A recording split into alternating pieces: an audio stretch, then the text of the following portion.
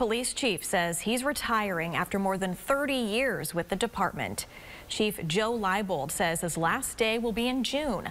Leibold took over as chief in November 2022. He was hired onto the department in 1990 and worked his way through the ranks during the course of 30 years.